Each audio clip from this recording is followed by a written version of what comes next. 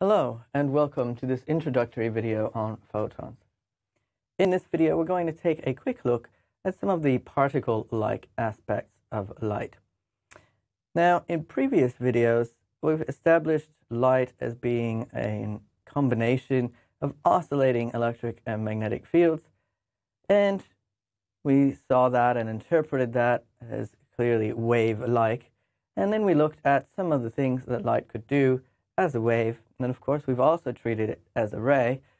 But this time what we're going to do is keep some of that information in the background, knowing that it's wave-like and has things like a frequency and a wavelength, and we're going to use that to sort of blend this in with some things that come out of quantum mechanics, and we'll look at reasons why we need this in other videos.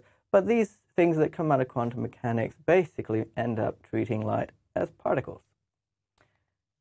So photons are really what we mean when we are talking about particles of light.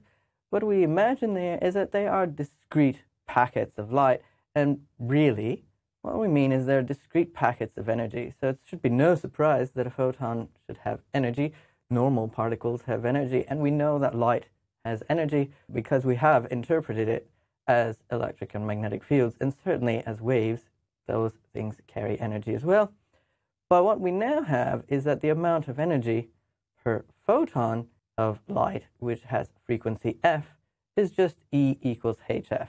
And then, of course, since you know that the wavelength and the frequency, when multiplied, give you the speed of light, or the speed of any wave in general, speed of light in this case, because we are talking about light, we have that the energy is actually h times c on lambda, and h there is Planck's constant. So these particles of light, these photons, are carrying energy, which means you can do fun things. One of the cool things that this results in, aside from explaining things like the photoelectric effect, which we will look at later, aside from explaining things like the photoelectric effect, which we will look at later, is that these things are now emitting very particular frequencies given certain energies. And so if you think about atoms in the sense that most people picture atoms, which is electrons orbiting around the nucleus of the atom, those electrons have these very particular energy levels in which they orbit. And so there are certain energies that you can transition between. And if you have certain energies, then according to this, you get certain frequencies. And that's exactly what happens. You get discrete lines of emission from atoms once you've heated them or given them energy. And so as those things make those transitions back down into lower energy levels, they emit discrete amounts. And so the frequency must be that energy difference, delta E, divided by Planck's constant. So we've now explained, if we make this assumption, we've explained why we get nice discrete spectra. Now, less obvious is that photons actually have a momentum. And that momentum, it turns out, is dependent upon, again, the frequency or wavelength of the light.